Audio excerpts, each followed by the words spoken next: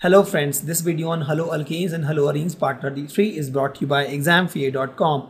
No more fear from exam. The next is 1-chlorobutane to N-octane. So if you see but to oct. So if you see N-octane, so I have N-chlorobutane to octane. 1, 2, 3, 4, 5, 6, 7, 8. So if you see, if you break this guy, so there are 2 butanes actually in this. That means I can just add 2 chlorobutanes, right, using sodium Booch reaction. So I'll take 2 of these, 1, 2, 3, 4 Cl, add sodium and ether because that is required. This will Booch reaction. With this I'll get C10H22 straight ones. It will be an octane.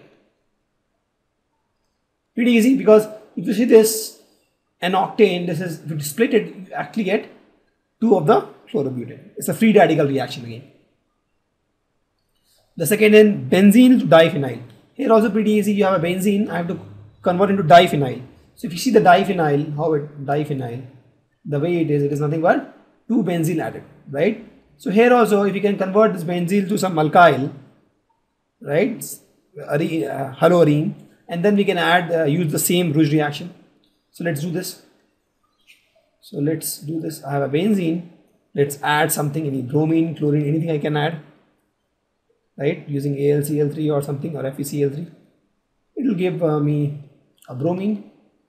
On that, let me take 2 of these and sodium in presence of ether. Same again, Booch reaction. I'll get something like this. And this is 2NaBr also. And this is my Booch reaction. Correct? Let's take more example. Why the dipole moment of chlorobenzene is less than chlorohexyl chloride. So let's draw first chlorobenzene. This is my chlorobenzene.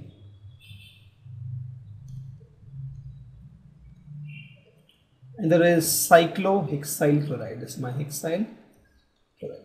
So if you see, these are my star carbon here. So here my star carbon is what? sp2 hybridized. You can see 1, 2, 3. And here my star carbon is what? sp3 hybridized. So this is less electronegative.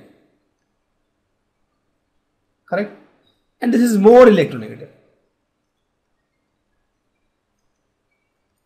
Correct? Now the dipole moment depends on the difference in electronegativity between carbon and chlorine. This has, I think, 3.5. This is normal 2.5. Let's suppose. Since this is more electronegative, let's assume this is 2.6. And this is the less electronegative. Let's assume this is 2.4. I'm just assuming. So in this case, delta electronegativity between chlorine and carbon is what? 3.5 minus 2.6, that is 0.9. Here delta is what? Delta electronegativity between carbon and chlorine is what? 3.5 minus 2.4, that is 1.1. Correct? So if you see, this is nothing but 3.5 and this is 2.6. Here it is 3.5, 2.4. So here if you see, the electronegativity difference is more. If the electronegativity difference is more, chlorobenzene will get more dipole moment. Correct? Because the difference is more, so dipole moment is more. The next question is, why alkyl halide is immiscible in water though it is polar? Yeah, correct. Rx, if you see, we've explained this actually. This is minus, this is plus, this is slightly polar, but still it is not miscible in water.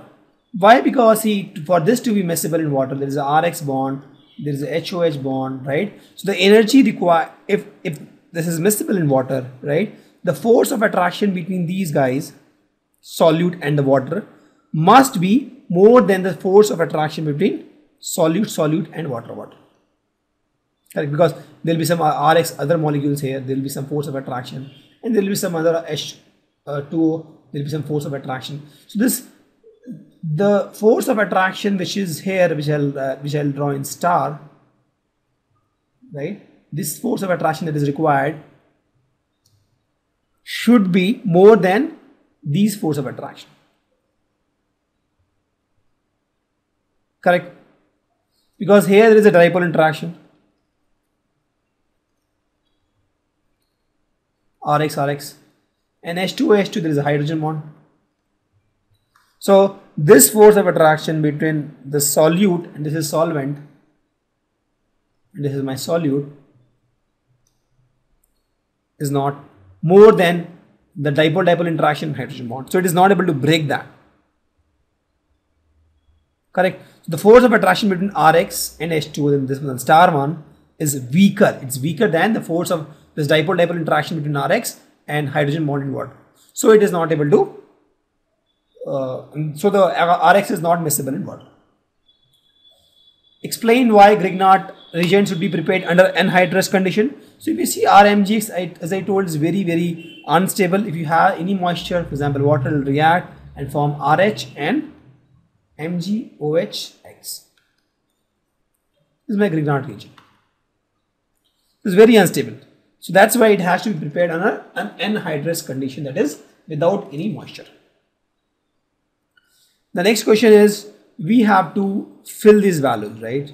So C methylprop, it is 1 chloropropane reacting with sodium iodide in acetone with heat. This is, if you see, is ion exchange method. Iodine will replace chlorine. Correct? This is a halogen exchange reaction. This is a halogen exchange reaction, and this reaction is also called Finkelstein reaction. So the output of this will be, this iodine will replace this chlorine. This becomes CH3, CH2, CH2, I and NaCl.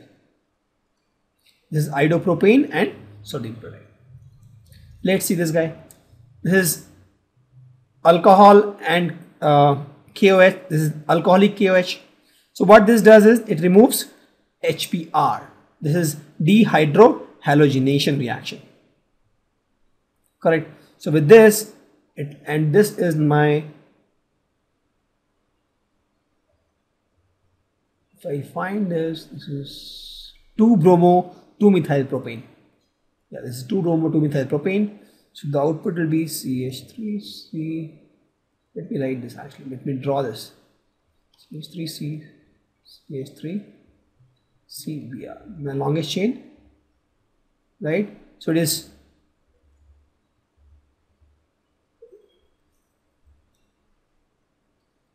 it is 2,2-dimethyl 1-bromo, or 1-bromo 2,2-dimethyl ethane. That is the this guy. Now if I react with KOH, what will happen is, one bromine will go and one of the H will go. Any of these will go, it will give the same value actually, because this is my alpha carbon and these are my beta carbon.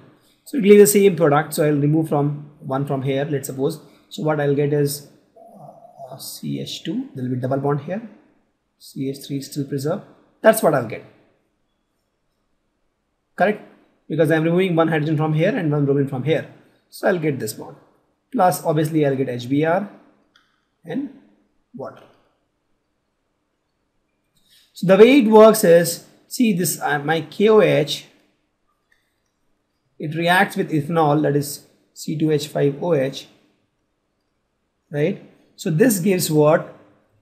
This gives C2H5O minus.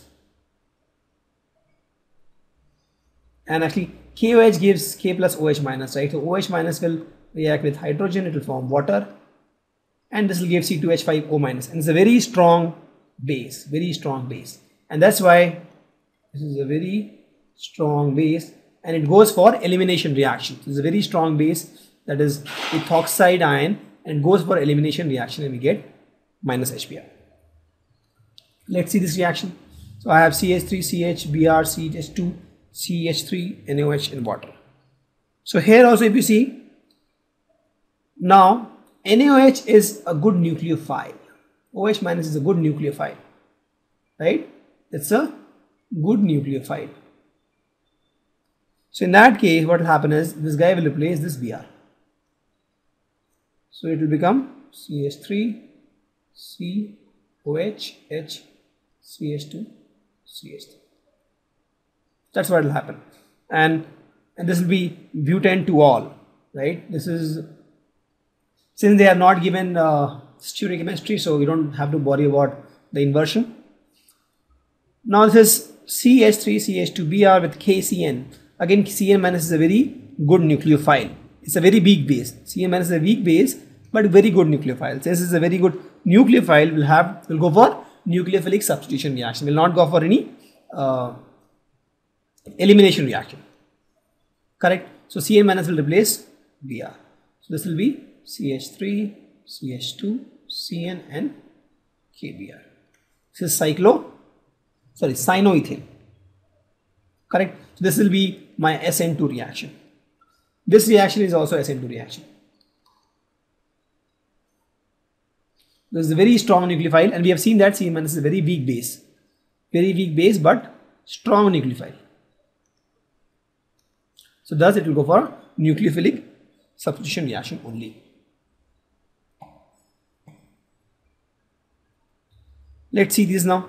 I have C6H5ONA and react with C6H5Cl. So if you see, this is ONA is nothing but O minus Na plus, and this is a very good nucleophile. Correct? So let's see the reaction. I have this C6H5O minus. It will react with CH3, CH2, Cl. This is a good nucleophile, right? But not that great base, so it will go for a substitution reaction, and what it will form is CH3, CH2, O, C6H5.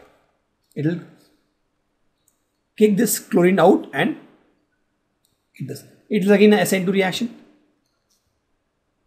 and it is used for ether synthesis actually, and plus if you get NaCl actually, because Na plus and Cl minus will form NaCl.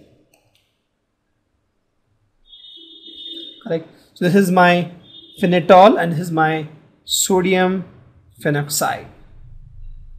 Let's see this reaction. Propanol with SOCl2. This is a very good method to prepare chloropropane. So output will be this with the chlorine and the sulfur gas and HCl. I'll give you the reaction mechanism for this. It's a very good method. Why? I'll tell you why.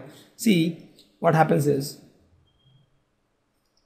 see, I have methyl-propanol and I have SOCl2.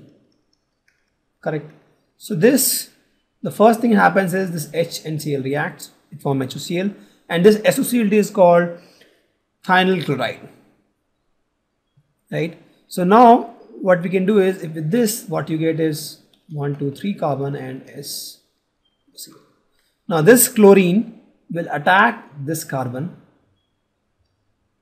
because of resonance. They'll have a stable compound, and now it will form 1, 2, 3 Cl and SO2 gas will come out.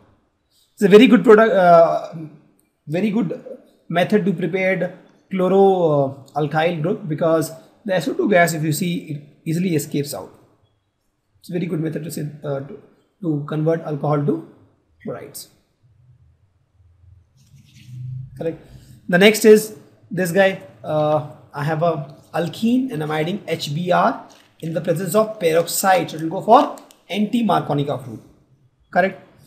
So it will be Br will be added here. So it will be CH3, CH2, CH2, CH2Br.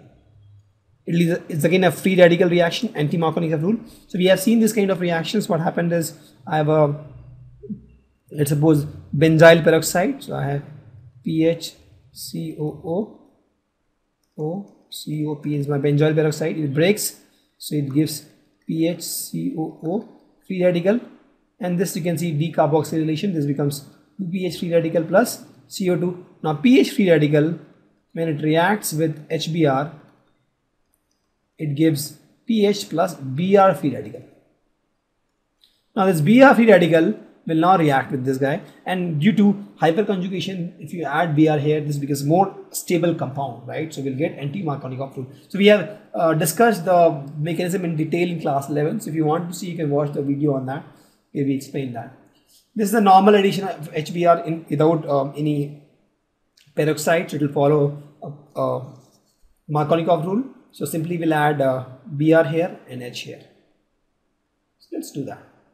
CH3, C, H, and Br will be here, and CH3. There will be one H here. Correct? This will be 2-bromo 2-methyl butane. 2-bromo 2-methyl butane.